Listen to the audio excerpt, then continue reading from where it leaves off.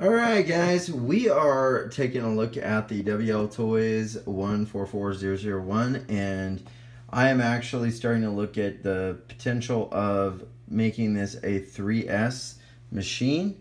And one of the challenges with 3S is that when you change out this ESC, you're not going to have very much room because of the height of the cab on this thing, or the shell.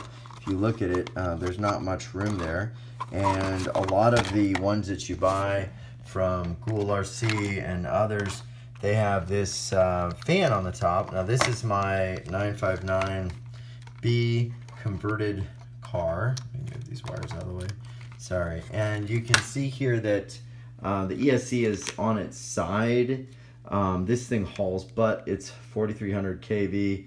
If you've never seen my videos of it, it's a monster. But I have it on the side, and I mounted it right in the center. And if you look at the WLtoys, or whatever this thing is, I'm not sure it's WLtoys, it's the 144001 though.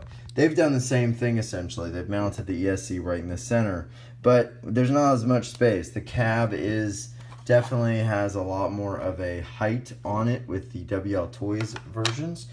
And so I've been thinking about how to make this work. Now, if you look at this, I probably should measure, but I'm gonna do sort of a quick and dirty here. If you look at this, it's probably about the height to that second little notch on the screwdriver, more or less. And if you can take that out, take out the old ESC, it's gonna come up to about there. So we need a little more height. So one of the things that I've seen people do is they'll go ahead and they will, because the fan's gonna be at the top of this thing, they'll cut a hole out here, and the fan will basically stick out. So it would be this fan essentially with this type of speed controller will be sticking out of here. Now I don't think that looks bad at all, but I do think the fan will get scratched up. Really not like to cut the body. So one of the things I'm looking at doing is figuring out how to get more space in there. So I was looking at this last night, and I started actually switching out the body posts here from my WLtoys to for the 959 to the 979. So to the, oh gosh, the 144001, sorry. So this is the original body post from this car, okay? And I already switched out the body post here at the rear for the WLtoys one. Now, one thing I can tell you is, if you look at this, it is a good bit longer. I've got probably another about that much extra body post, and I can stick a pin all the way up higher. So that's probably going to give me a lot more room for that ESC and speed controller to be right at the top. I can pretty much come up like that, and you can see I've got a pretty, I don't know if we can see here, I got a pretty good amount of room up in there, more or less. So we're gonna see. Now the other thing I can do is I can take the front one off the WLtoys, and let me show you here. You can see how long that is. That is a long body post. There's just one screw on that thing that holds it on this center brace. And then you can see how short this guy is. This is very short. It's kind of stubby. And that would also give me probably this much more, which would be plenty of room to run this type of style ESC with a fan on top. And that is what I'm preparing for. Now the other thing I'm going to do, of course, is move this over, and then we'll have the longer battery, which will be here, and this is a 3S.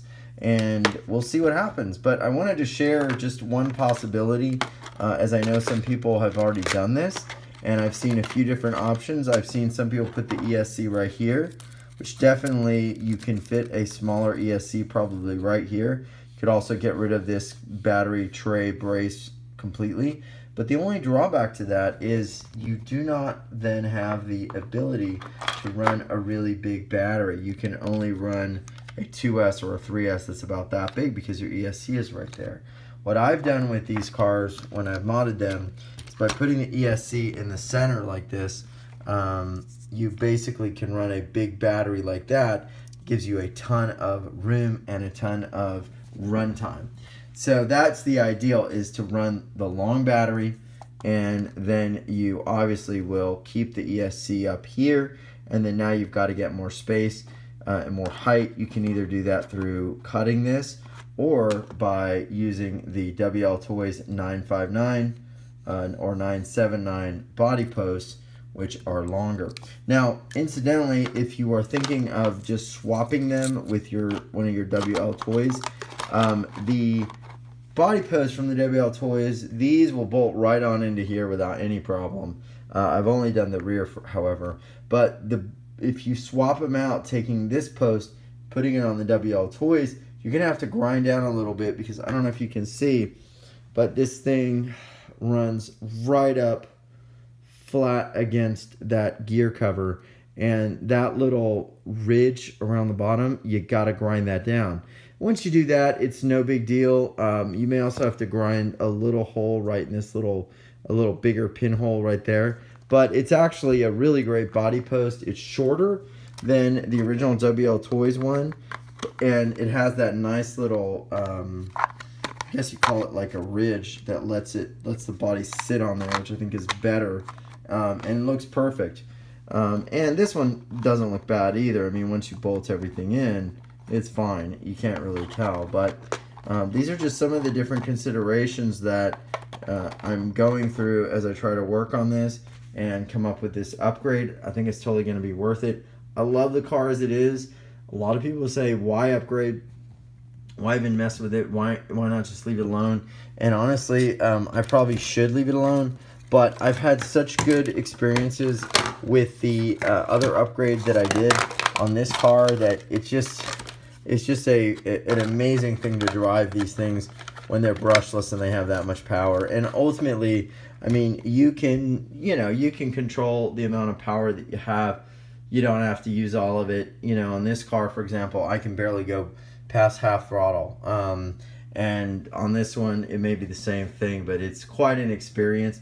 And this car actually has the chassis, the ground clearance, the tire size, the suspension, everything to handle the type of power that comes with a 4300 kV motor on 3S. Thanks, everyone. If you like the channel, hit like and subscribe, or you want to follow the journey of turning this car into a brushless beast and hopefully doing it in the best, most manageable, and also durable, longest lasting way possible. Click like and subscribe. And we've got a lot of other videos too of this car being built and what I did with it, and the whole process, plus some of the other cars here, and also the Arma Creighton, and much more.